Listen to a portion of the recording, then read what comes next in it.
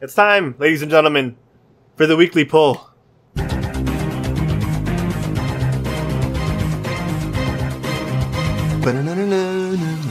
Oh my. Alright, it's time for the weekly poll. Jay, this is the time of the week. You do this once a week. You give us your top recommendations in the comic book industry for that specific week.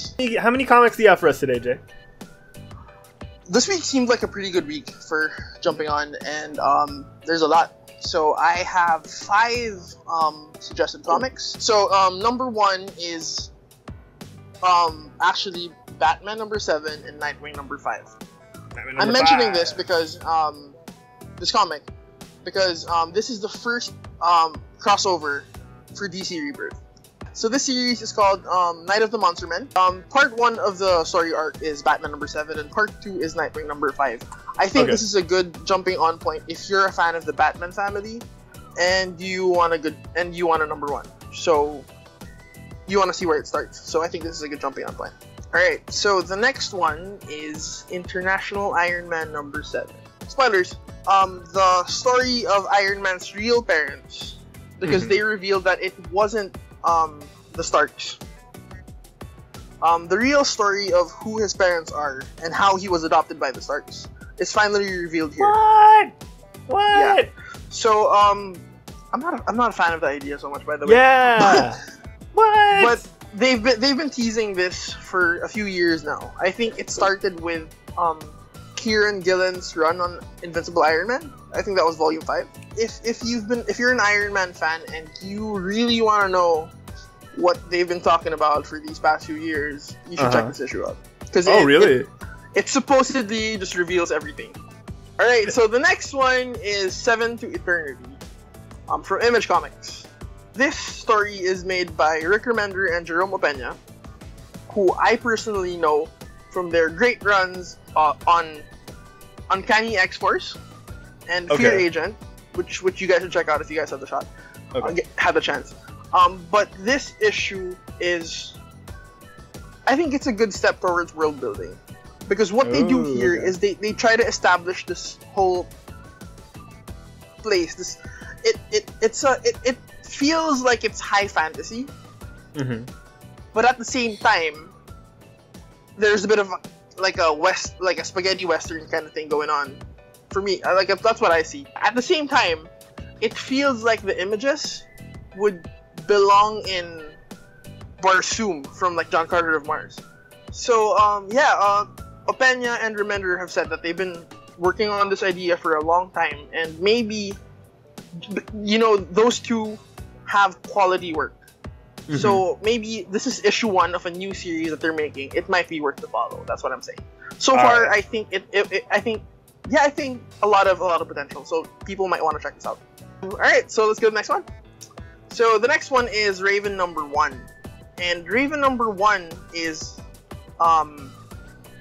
being made by Marv Wolfman and Alison Borges. I hope I got the name right. Pronunciation right.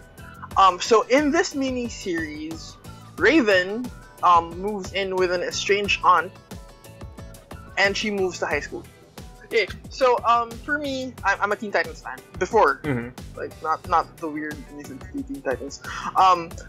But this idea of Raven going to high school was already done in the pre-Flashpoint Teen Titans. So I wasn't excited about it so much. But then I saw that Marv Wolfman was the one doing the writing duties for this comic. For this one.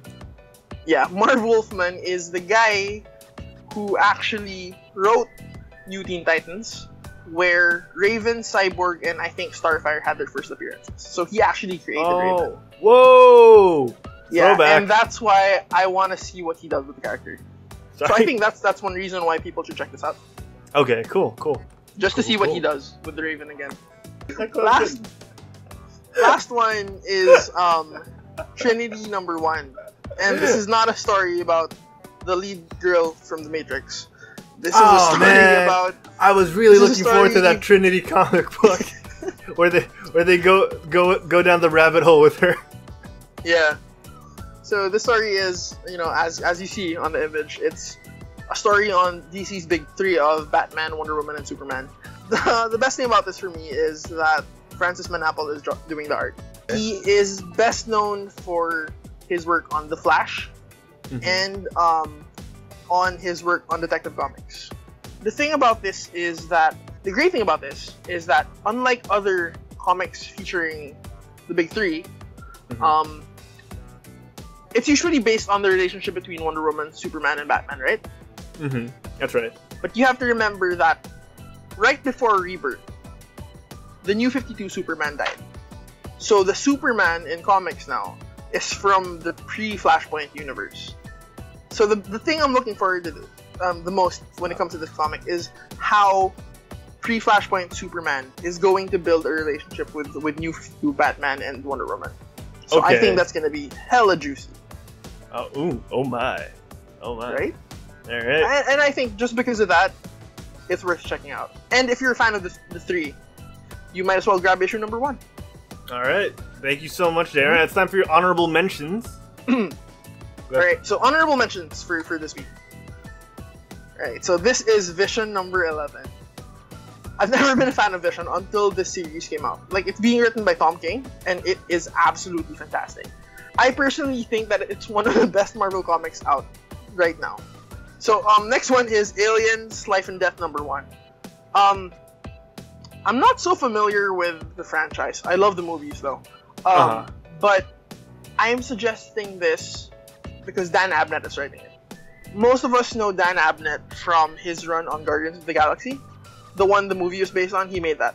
So I'm personally excited for what Dan Abnett can do with Xenomorphs and Colonial Marines. Next one is IDW's Revolution number 1. If you want to see how these characters come together, it's worth checking out. Issue number 1. Sweet. Revolution. Alright. Last one of your honorable And mentions. last one is Wicked and Divine 1831. It's a one-shot. I think this is good because you actually get a whole issue just to check out like a past Pantheon, and it should be fun.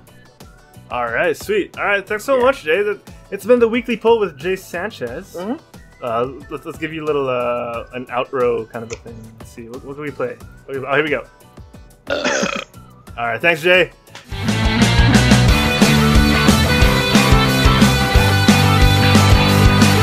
Moves into high school, where she meets Eddie and Chelsea, right? That's the one. Eddie and Chelsea. Oh man, I'm ruining the segment for you. All right, go on.